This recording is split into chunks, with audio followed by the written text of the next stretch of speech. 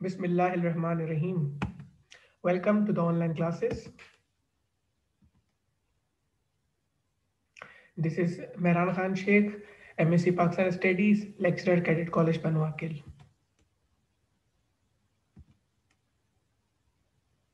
Dear cadets, I'm here with you once again in order to deliver you lecture number 12 on the chapter number 10, harmful effects of smoking and narcotics. So, dear cadets, uh, starting with the narcotics, drugs. In the previous classes, we discussed smoking and its harmful effects. Then we discussed the medicines. We also discussed the drugs. We also discussed the narcotics, what the narcotics are. And today we are going to discuss the narcotic drugs. As you know that these narcotic drugs or drug addiction leads or disturbs the functioning of the brain. यानी कि narcotic drugs की यानी narco या drugs addiction से आपको क्या हो रहा होता है कि आपकी जो फंक्शनिंग है ब्रेन की ड्रग एडिक्शन से वो डिस्टर्ब हो रही होती है, वो चीज़ इफेक्ट हो रही होती है, ठीक है। इसी तरह से उनमें जो एक ग्रुप जो है, इसमें 3 ग्रुप्स हैं, ठीक है। इसके वन ग्रुप जो है उसका नाम है स्टिमुलेंट। नार्कोटिक ड्रग्स की जो एक टाइप है या एक जो ग्रुप है उसका नाम है स्टिमुलेंट, ठीक है। सेकंड जो टाइप है इसकी सेकंड ग्रुप जो है वो डिप्रेसेंट है, ठीक है। और थर्ड जो है वो हेलुसिनोजेंस है, हेलुसिनोजेंस, ठीक है। फर्स्ट जो आपका जो ग्रुप है नार्कोटिक ड्रग्स का, ठीक है, वो क्या है स्टिमुलेंट। ये क्या करता है, स्टिमुलेंट का काम क्या है, स्टिमुलेंट यानी इट इंक्रीजेस और it speeds up the nervous system, यानी नर्वस सिस्टम की स्पीड को बढ़ा देता है। स्टिमुलेंट है ये, नर्वस सिस्टम की स्पीड को बढ़ा देता है, आपके दिल की धड़कनों को तेज कर देता है, आपके दिमाग को तेज चलाना शुरू कर देता है, आपके दिमाग को तेज चलना शुरू कर देता है, आपकी हार्ट बीट्स को, आपके दिल की धड़कनों को, आपकी ब्रीथिंग को तेज कर देता है, आपकी ब्रीथिंग सांस को तेज कर देता है, आपकी हार्ट बीट्स को, हार्ट की फंक्शनिंग को तेज कर देता है, और उसके अलावा आपके जो नर्वस सिस्टम है उसको तेज कर देता है। इसी तरह डेप्रेसेंट क्या है, आपकी हार्ट बीट्स को स्लो कर देता है, हार्ट के फंक्शन को स्लो कर देता है, आपके नर्वस सिस्टम को स्लो डाउन कर लेता है, आपकी ब्रीथिंग प्रोसेस को भी स्लो डाउन कर लेता है। स्टिमुलेंट में क्या हो रहा होता है, स्टिमुलेंट में आपकी स्टिमुलेंट जब आप ड्रग एडिक्शन करते हैं, ऐसे ड्रग्स लेते हैं जिसकी वजह से स्टिमुलेंट होती है, ठीक है, उसकी वजह से आप क्या होता है, एक्साइटमेंट आपके अंदर आ जाती है, आप बहुत ज्यादा एंजाइटी, यानी कि बस आपको समझ नहीं आ रहा होता क्या करूं, इधर उधर आप भटक रहे होते हैं, आपको आपकी नींद उड़ जाती है, ठीक है। उसकी बड़ी एग्जांपल कोकेन है, ठीक है। मैंने कहा कि नार्कोटिक ड्रग्स, ठीक है, या ड्रग एडिक्शन जो है उसमें 3 ग्रुप्स में डिवाइड हुई हुई है। एक ग्रुप का नाम स्टिमुलेंट है। स्टिमुलेंट क्या करता है, आपके जो नर्वस सिस्टम है, आपका जो ब्रेन है उसको स्पीड अप कर देता है, ठीक है।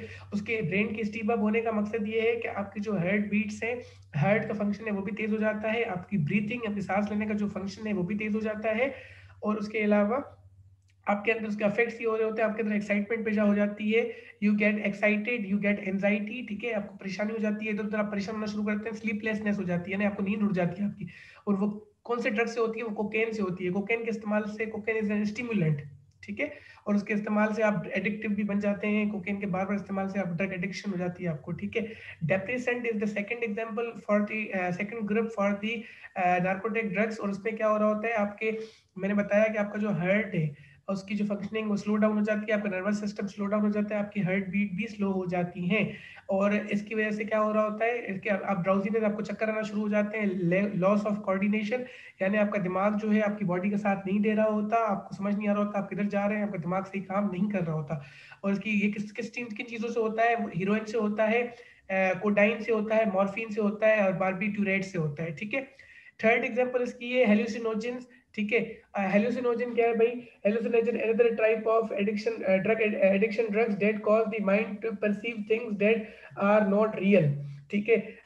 यानी कि आपका दिमाग इस तरह काम करना शुरू कर देता है कि आप उस दुनिया में चले जाते हैं जो कि हकीकी नहीं होती, आपकी सोचें, आपकी फीलिंग, आप चीज़ों को, आपका देखना, आपका चीज़ों को समझना, आपका फील करना, सोचना, सब मुख्तलिफ हो जाता है, और आप किसी और दुनिया में चले जाते हैं हेलुसिनोजेंस की वजह से। तो hallucinogens are such drug addiction which leads you into the other world which is not real, and it also takes you into the unreal world, and also you just have a very different kind of feeling.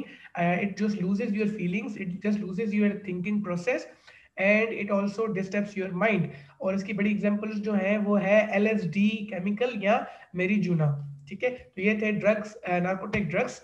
और हेलुसिनोजेंस मैंने आपको बता दिया है वो क्या होते हैं, हमने डिस्कस किया है। उसके बाद जो नेक्स्ट टॉपिक है आपका हेलुसिनोजेंस की अगर हम थोड़ी सी और बात कर लें तो हेलुसिनोजेंस जो है बेसिकली आपकी जो साइको एक्टिव एजेंट है डेट ऑफेंट और ordinary causes hallucinations perpetual एनोमेलिटी मेलीज and other substantial subjective changes in thought emotion and consciousness, यानी आपका सोचने का अंदाज, आपका फील करने का जो सेंस है, कॉन्शियसनेस है आपकी, ठीक है, वो बहुत डिफरेंट हो जाती है, चेंज हो जाती है, ठीक है। अल्कोहलिज्म क्या है? Alcoholism is the most severe form of drug alcohol abuse and involves the inability to manage drinking habits, ठीक है। It is also commonly referred to as alcohol use disorder, ठीक है। Alcohol use disorder is organised into three categories: mild, moderate and severe. Alcoholism क्या है? जब आप alcohol का इस्तेमाल करते हैं बहुत ज्यादा, अल्कोहल को अब्यूज करना शुरू कर देते हैं, ठीक है, अल्कोहल को नेगेटिव इस्तेमाल करना शुरू करते हैं, उसको बहुत ज्यादा इस्तेमाल करना शुरू कर देते हैं, ठीक है। सच है, आप ड्रिंकिंग जो है वो थोड़ी सी कर रहे हैं, ठीक है, वेस्ट में हमारे यहाँ तो इस्लामिक कंट्री के हवाले से हमें तो मना है, हमारे लिए तो हराम है ये, लेकिन वेस्टर्न कंट्रीज में अगर हम देखें तो वो अल्कोहलिज्म तब कहलाता है, फॉर एग्जाम्पल वो बहुत ज्यादा ड्रिंकिंग करना शुरू कर दें, रोज हैबिचुअल बेसिस पे करें, लंच में भी कर रहे हैं, डिनर में भी कर रहे हैं, और अपनी ड्रिंकिंग हैबिट को कंट्रोल ना कर सकें, ठीक है, तो वो अल्कोहलिज्म में चले जाते हैं, ठीक है। तो उसकी वजह से क्या हो रहता है, वो बहुत ज़्यादा जो है वो नशे की हालत में रहते हैं, ठीक है। और उनसे ना गाड़ी चलाई जा सकती है, वो कोई प्रॉपर्ली फंक्शन नहीं कर सकते, ना वो ऑफिस के सही काम कर सकता है इंसान, ना वो घर के काम सही कर सकता है, ना वो गाड़ी चला सकता है, तो बहुत ज़्यादा उसकी लाइफ डिस्टर्ब हो जाती है। इवन सोसाइटी के लोग भी उससे डरना शुरू कर देते हैं और उससे परेशान होना शुरू हो जाते हैं। हमारे पाकिस्तान में ऐसी कई ऑर्गेनाइजेशन हैं जो कि काम कर रही हैं कि अल्कोहलिज्म को, जो अल्कोहल है उसको रोका जाए, उसकी मैन्युफैक्चरिंग ना की जाए, या फिर जो है उसका इस्तेमाल जो है वो लोग ना करें, और जो लोग इसमें मुब्तला हैं, जो लोग इसकी तरफ जा चुके हैं, उनको रोकने की कोशिश की जा रही है कि भाई वो लोग जो है इससे दूर हो जाए, ताकि जो है इससे निजात हासिल की जा सके। और ऐसी ऑर्गेनाइजेशन जो अल्कोहल को रोक रही हैं, रोकने की कोशिश कर रही हैं, या लोगों को अल्कोहलिज्म से रोकना चाहती हैं, उनका नाम है रिहेबिलिटेशन सेंटर्स। और ये ऐसे सेंटर्स हैं जो कि कोशिश कर रहे हैं कि उन लोगों को जो कि अल्कोहल ड्रग एडिक्शन करते हैं, अल्कोहल अब्यूज करते हैं, उनको दोबारा रिस्पेक्टेबल सिटीजन बनाया जाए सोसाइटी का, और वो ड्रग अब्यूज से निजात हासिल कर लें, उनको दूर करने की कोशिश की जा रही है। और ऐसे रिहेबिलिटेशन सेंटर्स हैं, ऐसी ऑर्गेनाइजेशंस को जो रन कर रही हैं वो वेलफेयर सोसाइटीज हैं, यानी वो सोसाइटीज जो दो societies which work for the humanity, for the people, for the man kind, ठीक है, और प्राइवेट सेक्टर्स भी इसके लिए काम कर रहे हैं। तो ये आपका था last topic of this chapter. इंशाल्लाह we will be discussing other things, other topics in the next classes. Till then, take care of yourself. Thank you so much. I hope you all have understood this. Thank you so much. If there is any query, you may ask me in the other further classes. और फिर मैं आपको उसके आपकी queries उससे related remove करूंगा, ठीक है। आप यूट्यूब पे जो आपका है, या आपके पास मेरा नंबर भी है, आप मुझसे उससे पूछ सकते हैं। Thank you so much. Till take care of your self. Allah Hafiz.